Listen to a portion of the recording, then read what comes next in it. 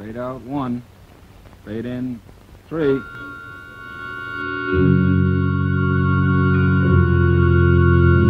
Pizza Flix Television Division presents Suspense.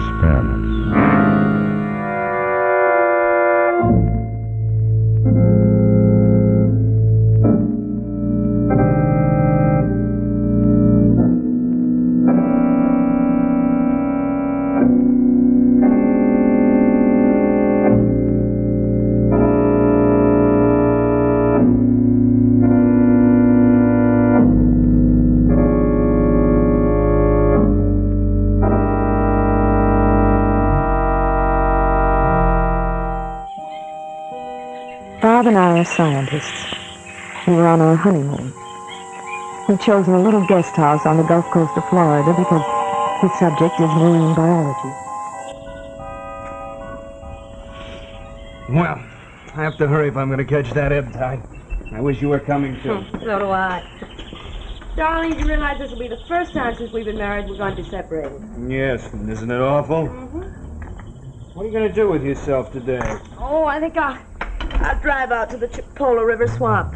Oh, what are you going to do there? See if I can locate that ivory-billed woodpecker that's been reported. Where do I leave my camera? Oh, in the other room, hanging on the wall behind the armchair. Mm-hmm.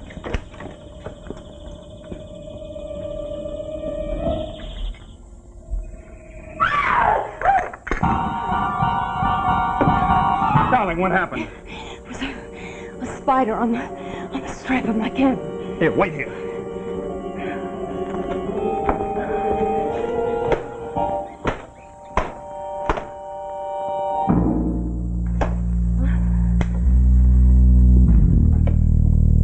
I killed it. Here, sit down.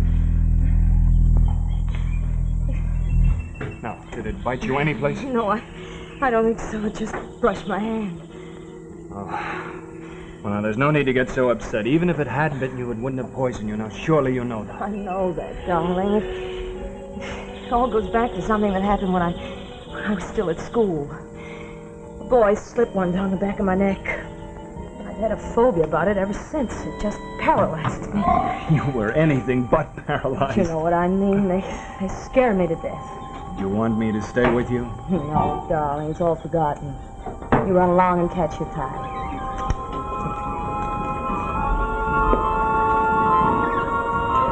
Well, goodbye, dear. I'll see you for dinner.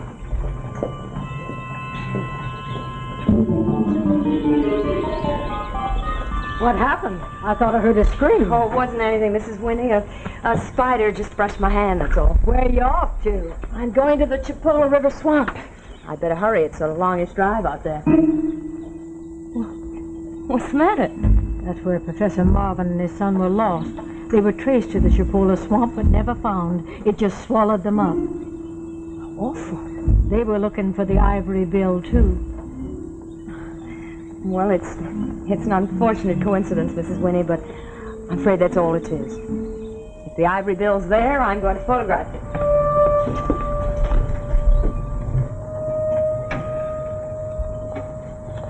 Don't ever lose sight of your car. Those trails look so much alike. Don't worry about me. I'll be back on time for dinner.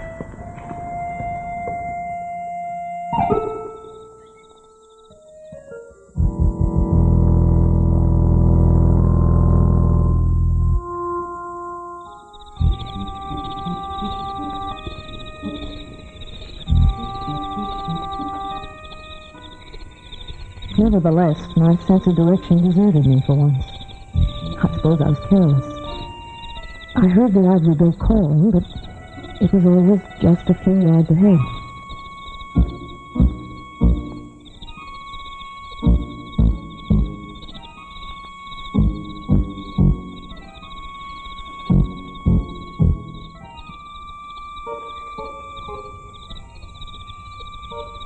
By sundown, I had to acknowledge to myself that I was lost.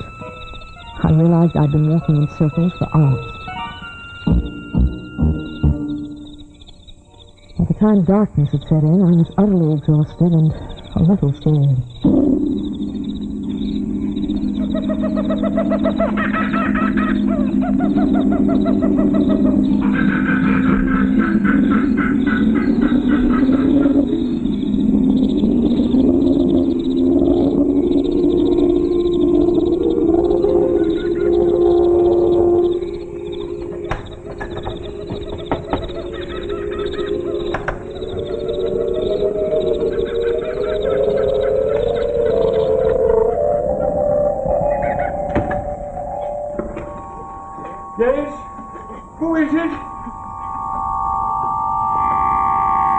Oh, I'm so glad somebody's here. I'm Muriel Torres, Mrs. Torres. I'm afraid I'm hopelessly lost. Oh, please do come in. Thank you. Follow me.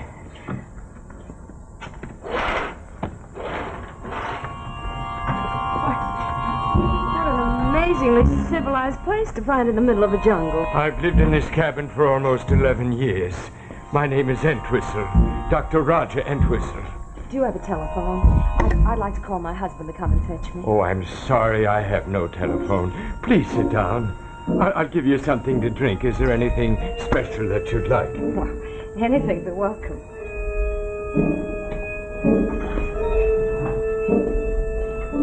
I can see you've traveled quite a lot, Dr. Entwistle. Oh, yes. I was quite an explorer in my day until I came here. Specialized in tropical diseases. I'm a bit of an explorer myself. Matter of fact, that's what's got me into this predicament. I was after the ivory bill. Oh, that elusive Lorelei of the swamps. She's led others astray. Yes, I heard just this morning about a professor and his son who arrived there right in this very district and disappeared. I feel very fortunate to have found your cabin. I'm equally fortunate, Mrs. Torrey. Here, drink this. It'll make you feel better. Thank you. Aye, that's good. I don't know when I've enjoyed a drink more. Mrs. Torrey, I would like to see you, if you'll permit me. See me? I'm blind, Mrs. Torrey. Oh. And the only way I can tell how people look is if I can touch them. Oh, I'm terribly sorry. I didn't Oh, realize. You're very beautiful, my dear. I can tell that much. Perfect bone structure. No lines. Tell me, Mrs. Torrey, what is the color of your hair? It's sort of reddish. My eyes are dark blue. Oh, that's perfect. Perfect. And, your age? I'm 28. Oh, that's not quite so perfect.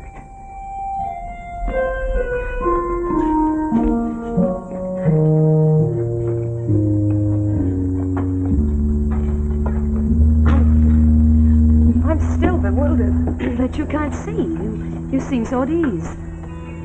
There's one other thing puzzles me. Why'd you have your lights on? I always keep a lamp burning in case someone such as yourself should lose his way.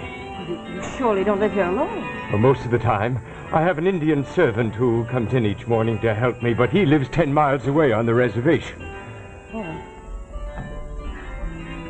I wish there was some way we could get word to somebody. No, not until morning. So won't you stay and dine with me? My servant will be along the first thing in the morning, and then he can take you home. Meantime, you can stay the night as my guest. You have no idea what great pleasure that'll afford me.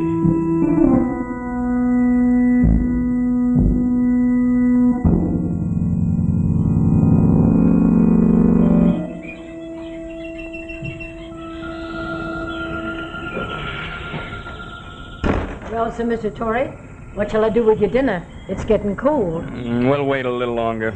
I must say you take this mighty calmly. If it was me, I'd be out of my wits. Well, my wife has no sense of time. She's often late. But she may be lost in that swamp. Well, I'd bet against it. Why don't you call the sheriff? I refuse to get excited, Mrs. Winnie. I know she'll be all right. Well, if you want Sheriff Peterson, his number's on the pad for the telephone. Well, I better be getting on home. Good night, Mr. Torrey. Good night, Mrs. Winnie.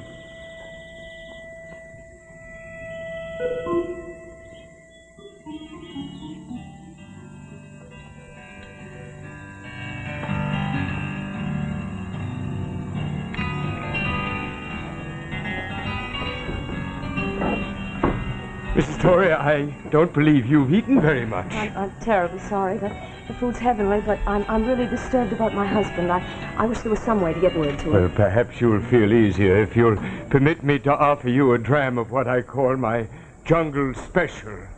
It's a cordial. It, too, will give you a taste of heaven. Well, just a little.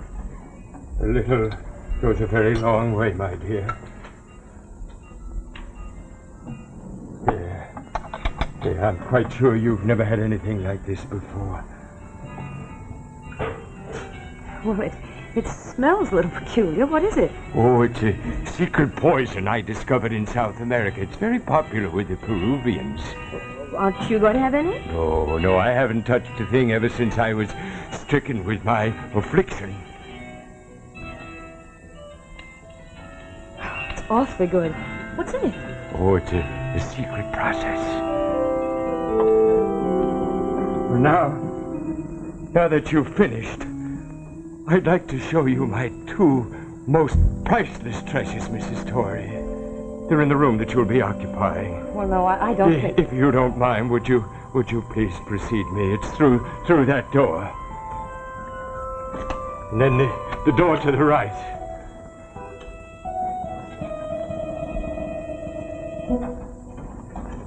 I'll join you in a moment.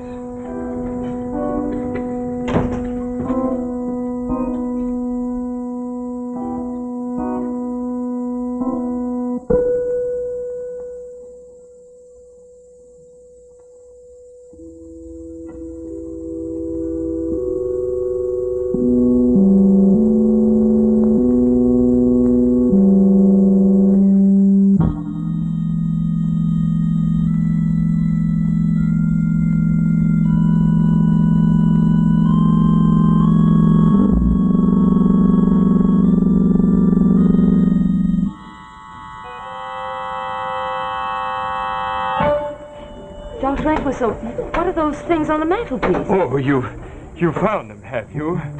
Well, they're what I really wanted to show you. They're masks carved out of horror goods. Do you admire my handiwork? You carved them? Oh, yes. Yes. They were part of the things that I discovered in South America. I was a captive for 5 years. They're examples of the art of the Jivaro Indians. The Jivaro Indians? What? The headhunters? Yes, they cut off their enemies' heads and shrink them. They held me captive, as I said, for 5 years. They forced me to take drugs. My blindness was the result. Well, may I take one out? No. Because they're really not quite perfect. Those heads that are inside should really have their lips sewn up. Well, how did you get them out of the country? Did the natives give them to you? Oh, no, I didn't. I studied the natives' formula for shrinking when I was their captive. I made these myself. What? Yes, they're local produce, as it were. You see, I always wanted to have a complete family. And so you see, now I have a father and I have a son. But to make the family complete, there should be a mother.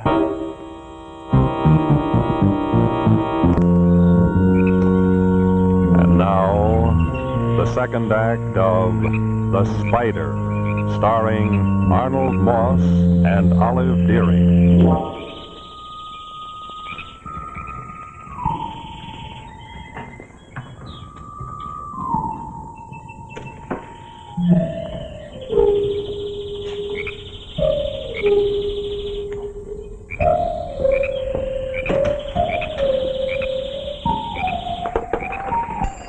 Operator, give me Sheriff Peterson's office.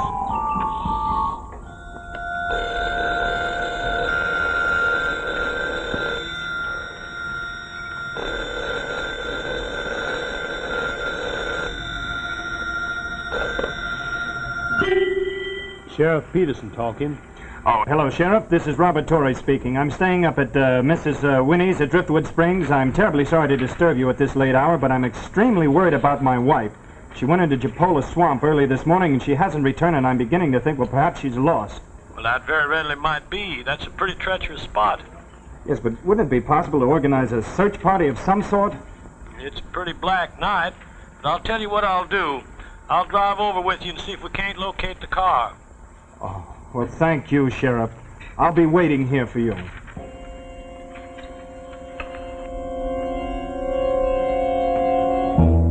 Though strictly speaking, you should be a little older, my dear. The young son was nearly 15 years old, but a collector has to take what the gods offer.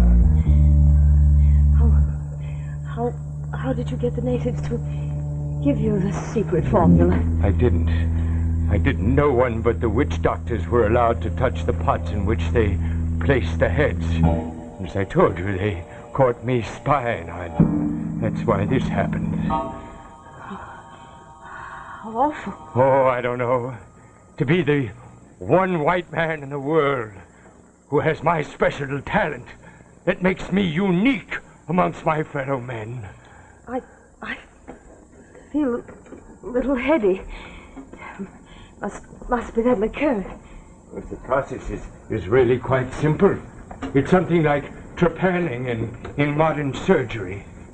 To begin with, you have to remove the entire skull, and then you fill up the cavity with sand. Then you have to sew up the scalp. I see.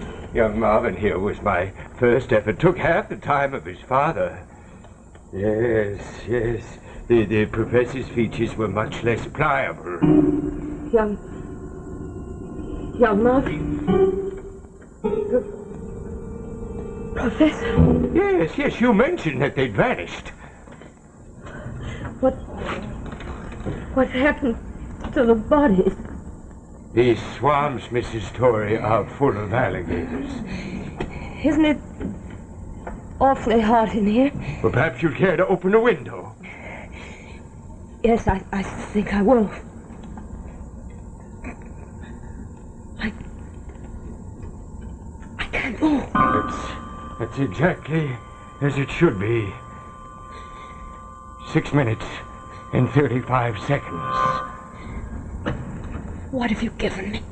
One of the most interesting of the Hivaro drugs.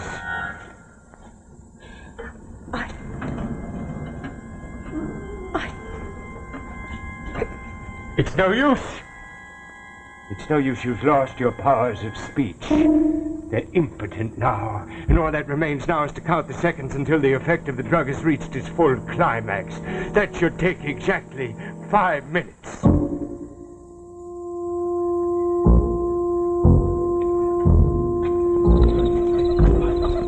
Look, Sheriff. The dog's picked up the scent again. Yeah, lead this way. Looky here. Moss is all trampled down. I reckon she sat on this log to rest a mite. Probably is mighty tired, too. I figure it's 5 miles back to where we left that car. Well, let's get going. Oh, the dog seems to want to go that way.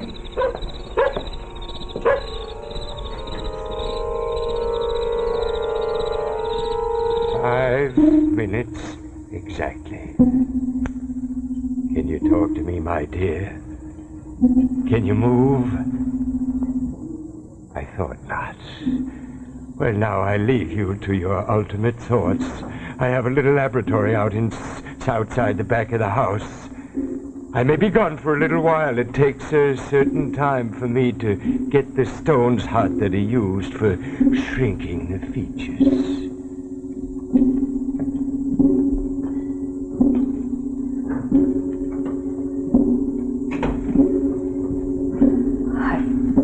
I've got to do something. I've got to think of something. I've got to get out of here. I can't just lie here until he... Oh, help me, please. Somebody help me. I've got to get up. That clock, why is it so loud? I can't bear it. I can't bear it.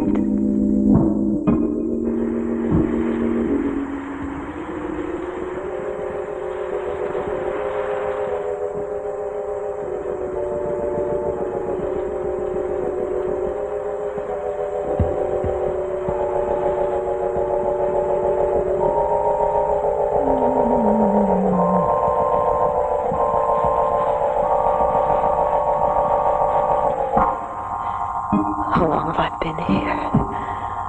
Hours. What's he doing? Beverly never comes back. I must keep awake. I mustn't go to sleep. Anything not to go to sleep. I must must keep my eyes moving, looking. What's that? Dust. Cobwebs. No.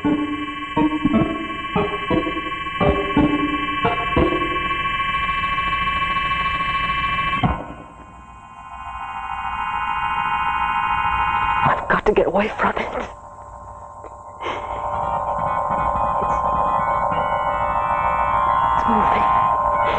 It's moving. Help. Help.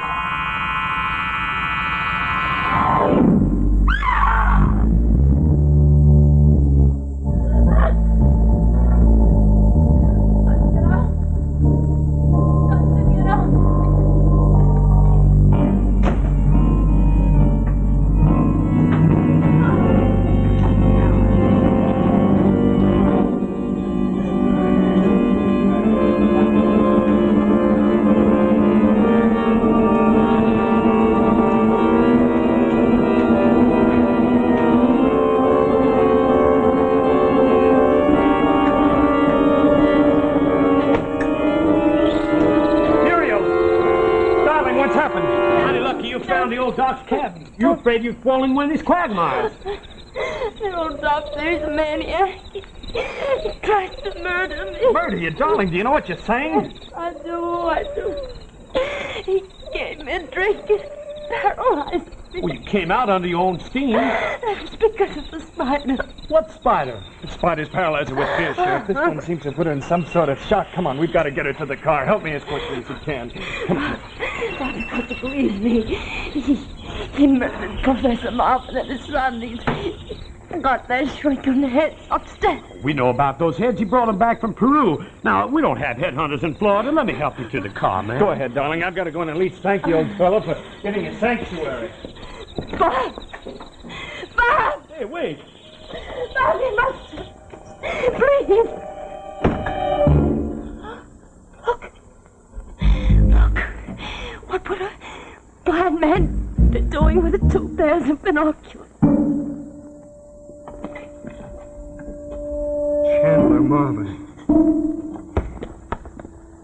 Chandler Marvin Jr.